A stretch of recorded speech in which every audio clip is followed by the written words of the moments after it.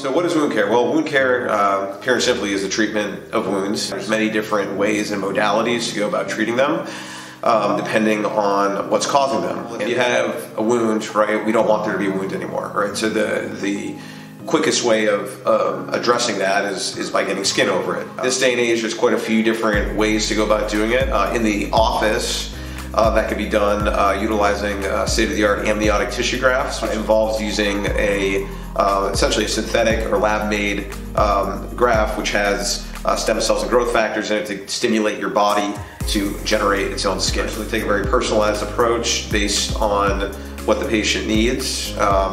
Always the most basic thing that works comes first, and then we kind of work our way up the ladder based on what the patient needs.